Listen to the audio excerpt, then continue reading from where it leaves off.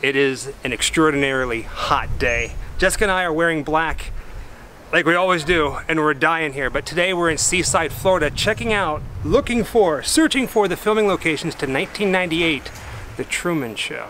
Behind me, this was Truman's house.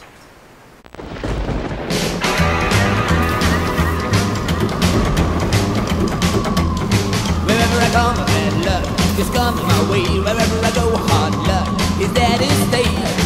Good luck never stays a day. Bad luck's always coming my way.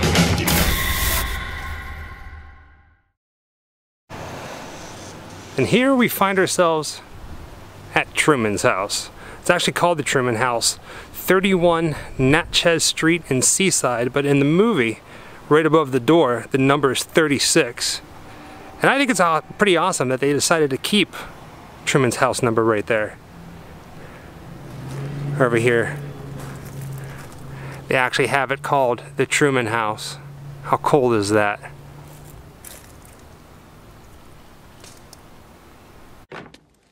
Good morning! Morning! Good morning! Oh, and in case I don't see you, good afternoon, good evening, and good night. Good morning! Oh, and in case I don't see you, good afternoon, good evening, and good night. After saying good morning to his neighbors, Truman walks right down this walkway over here to the gate to get into his car, where he says hello to another neighbor who's living in this building, and the dog comes up to greet him. Yeah. Morning, Truman. Morning, Spencer. Hey, Pluto. Oh, no. Get down. He won't hurt you. Get down. Yeah, I know. It's just me. Come on, Pluto.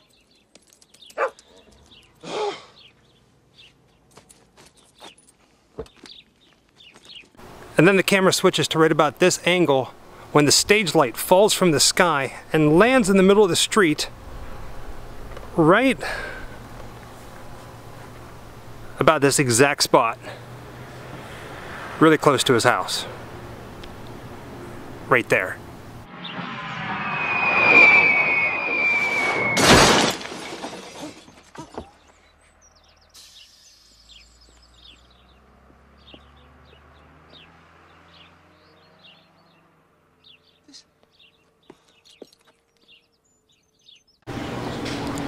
Obviously, we don't have a crane for some sweeping crane shots, but we're first introduced to the town of Sea Haven right here in the square. Fly with classical drive, so why don't you forget about the perils of flying? Settle back and let this music calm you down.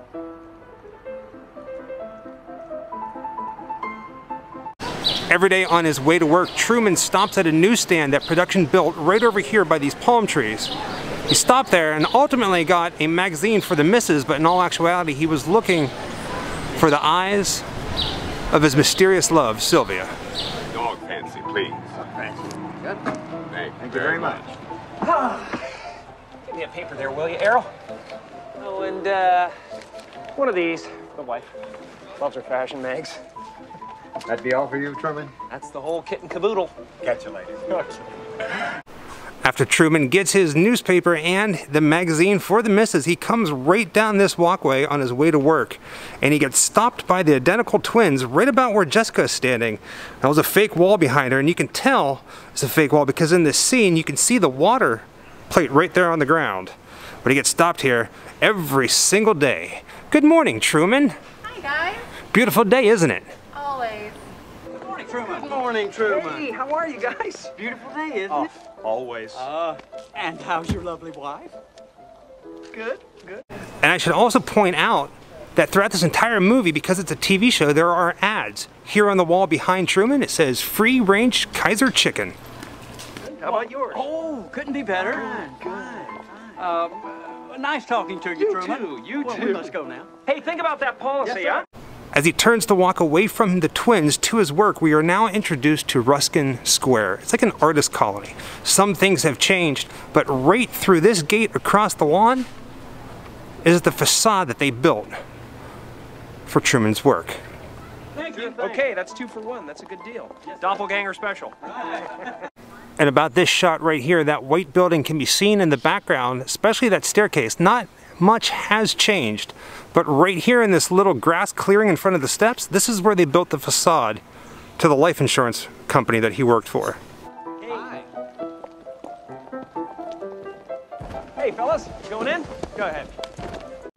You wouldn't be able to tell just by looking at it because it fits in so well, but right here at the base of these stairs, there's a sign that says Rubio Architects,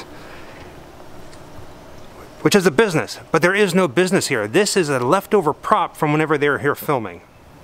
Here's a shot of the back of the sign, which you can tell, obviously, that there is nothing written there, and that's mainly because when they were filming, all the cameras were coming from that angle over there facing this way.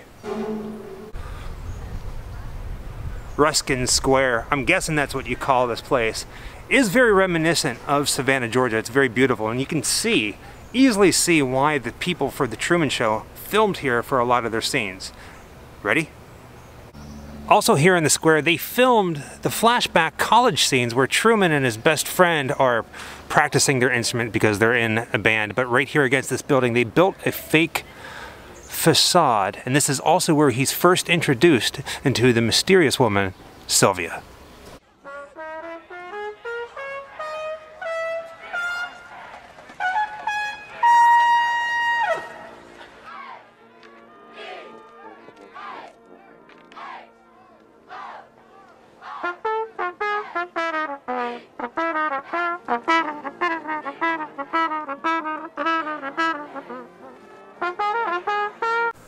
Now, I saw some videos online and I talked to some of the locals that were here whenever they were filming, and it appears that this tree right here is the one, the actual tree that Sylvia was sitting in front of with that scene with Truman, which is funny because the scene with Truman was way over there on the other side of the park. Movie magic, because they wouldn't have been able to see each other the way the park stands right now.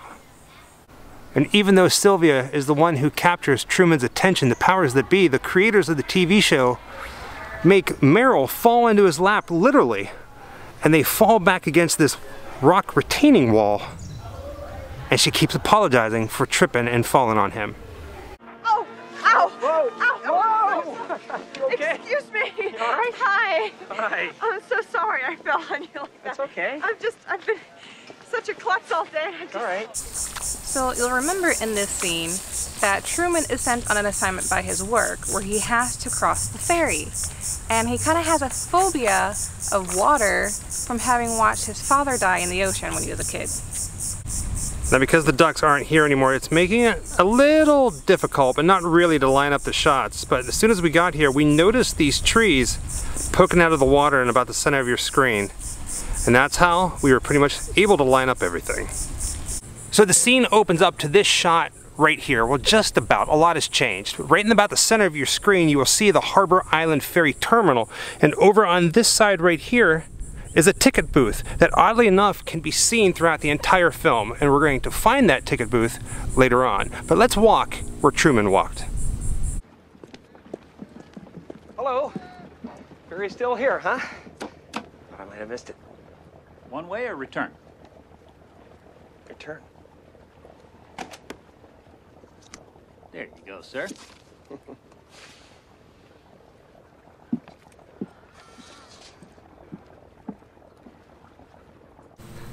The dock that's here today is completely different, but right over here near this tree is where the ticket booth once stood. And like I said, we're gonna go find it later on, but Truman buys his ticket and he walks out onto the platform and the dock to get on the ferry, apprehensively. And as he gets to right over here to where this corner is, he looks down and he sees a sunken boat, which reminds him of his father.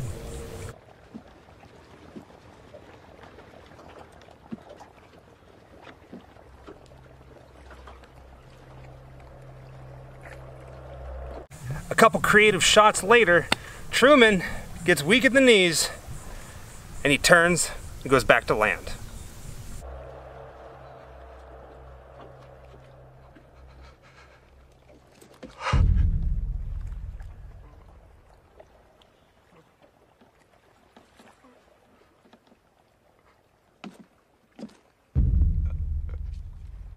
All right, So this little bridge that's next to the bridge that's on the left, which is now a walkway, but whenever they were here filming for the Truman Show, it's where they did the unfinished bridge scenes. Now I'm not entirely sure if whenever they were here filming, if the bridge was halfway done or if they did some CGI movie magic. But on this bridge right here, Truman and his best friend shared some stories, hit some golf balls, drank some beers, and also this is where he was finally reunited with his dad. That is a beer. You know, I'm thinking about getting out, Marlon. Yeah? Out of what? Out of my job. Out of Sea Haven. Off this island, out. Out of your job. What the hell's wrong with your job? You have a great job, Truman. You have a desk job. I'd kill for a desk job. Right now I'm just walking further out, down the road, onto the bridge to kind of, I don't know, I guess where you can kind of imagine where Truman was standing whenever he reunited with his dad. He saw his dad walk up to him. Yep. I found him for you, Truman. That's why I came by tonight. Sure, he's got quite a story to tell. Go to him.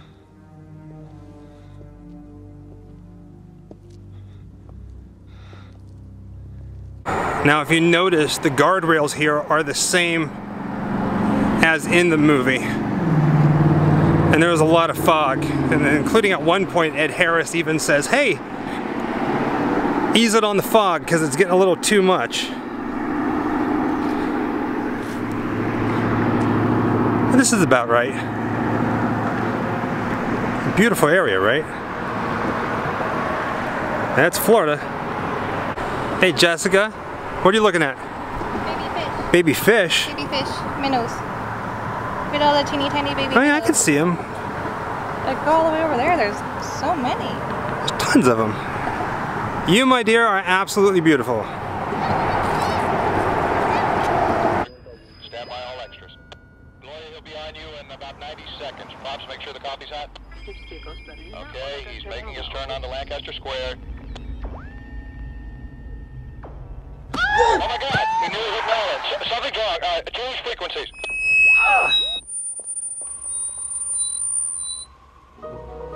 Ouch. Sorry. In the movie, Truman is driving to work one day, and while he's driving to work, on the radio, he can hear people talking about every single one of his moves. It starts to freak him out, and he ends up parking right in front of this structure, where you can see it in the background on this angle. Now, everything's changing quite considerably over the years, including this market spot. Now, I do want to point out that there are other people that have done videos on this exact location, but they were wrong because, as you can see in this scene, when Truman pulls up and parks, that beach tower straight ahead, that obelisk, that monument, it's on an angle. Sorry about that, folks. I guess we picked up a police frequency or something. It sometimes happens, and it can drive you crazy. Okay, it's classical climb back in gear, and we've still got some great music up ahead, but hey, don't forget to buckle up. Remember safety. Good driver's a safe driver. Safe driver is what? Yes! After discovering the fake wall inside the elevator and getting thrown out of the building, Truman notices his friend's work truck parked outside of this market, and he runs over to talk to him.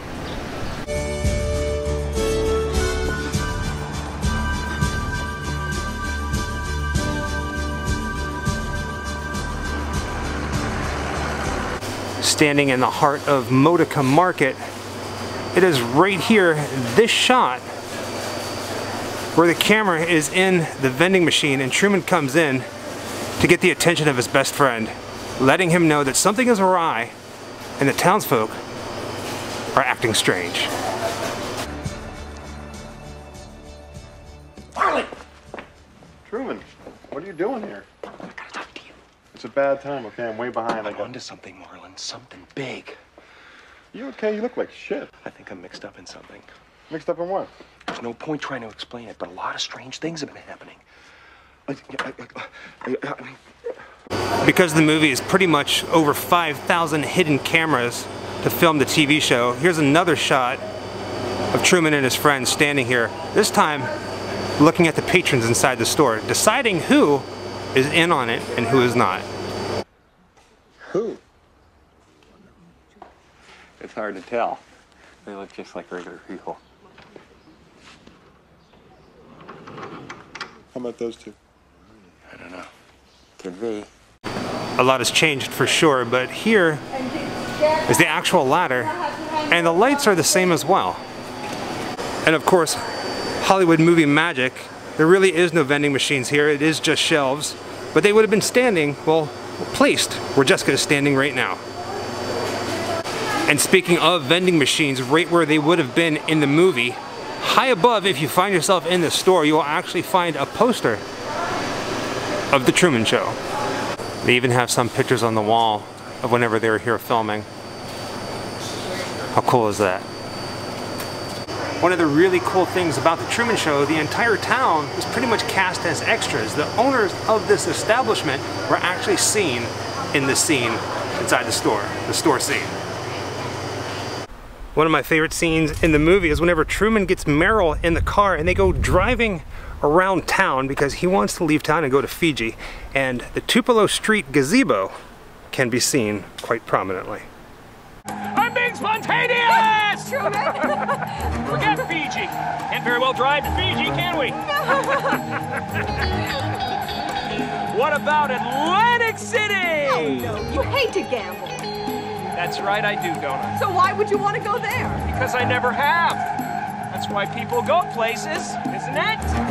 Truman, I think I'm gonna throw up. Me too! And that whole scene took place right here where Truman drove the car with his wife in it around and around and around this gazebo. And eventually, they took off down this street here, which is Tupelo Street. And before they can get all the way down to the end, all the cars came out and blocked them. A traffic jam.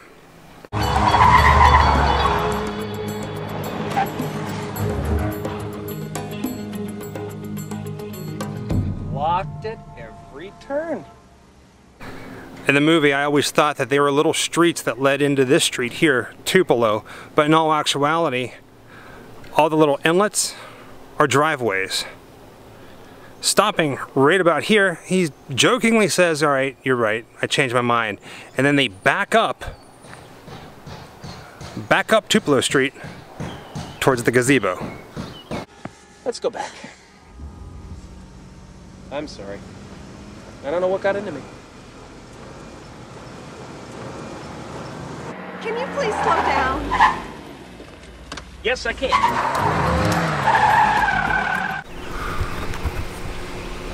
And around and around and around the gazebo they go again.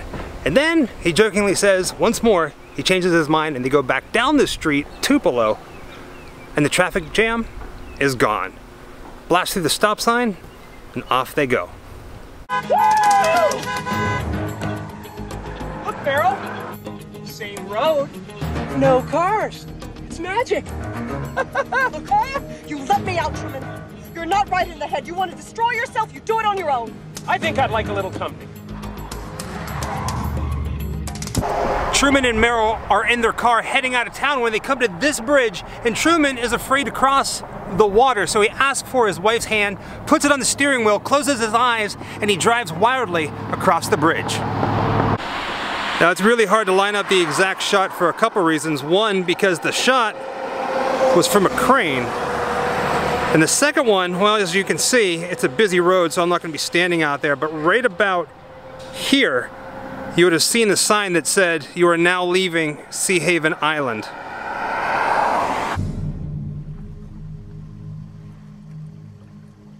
Oh, Truman. You knew this would happen. You know you can't drive over water. Just go home where you'll feel safe. Give me your hand. Sweetie. Drive. Truman! This is the road Truman and Meryl are driving on when Truman is trying to escape. It's this road where you see the fire line go across the road that he drives through. What about that sign? I'm sure they're exaggerating.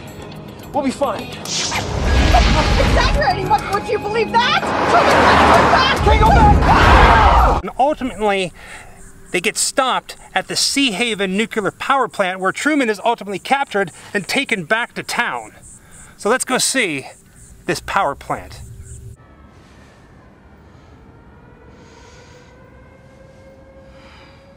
What now?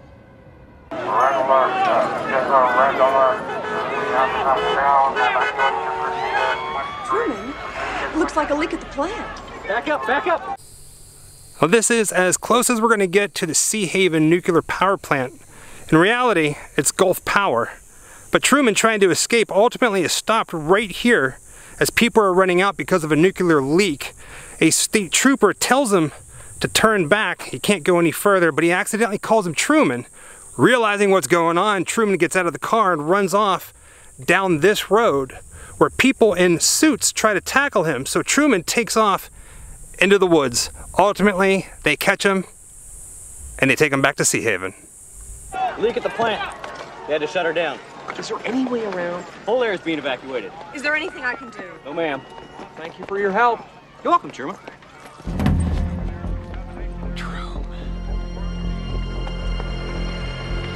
Truman! Truman, come back! Truman! Truman, stop him! So the temperature has jumped up to 104 degrees. It's hot. Seaside is a very, very beautiful place. Can't get down to the beaches because they're private beaches. Jessica's sitting this portion of the video out. She's sitting in air conditioning. Got us popsicles. Right now I'm eating a cookies and cream popsicle, but I am walking back to where the newsstand that was featured throughout the movie currently stands today. Almost melting immediately.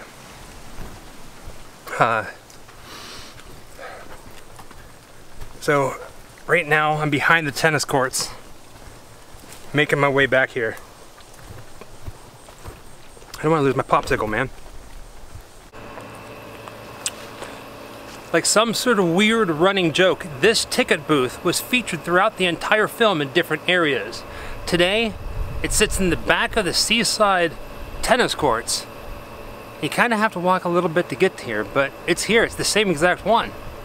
Don't believe me? Well, there's the tennis courts. Pretty much abandoned, which is odd. I mean, everybody's down there by the beach.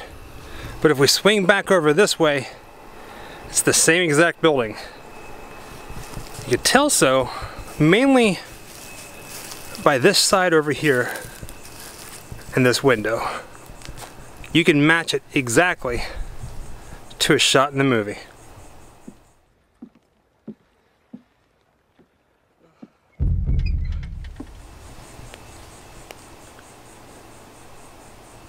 Wherever I come, bad luck is coming my way. Wherever I go, hard luck is there to stay.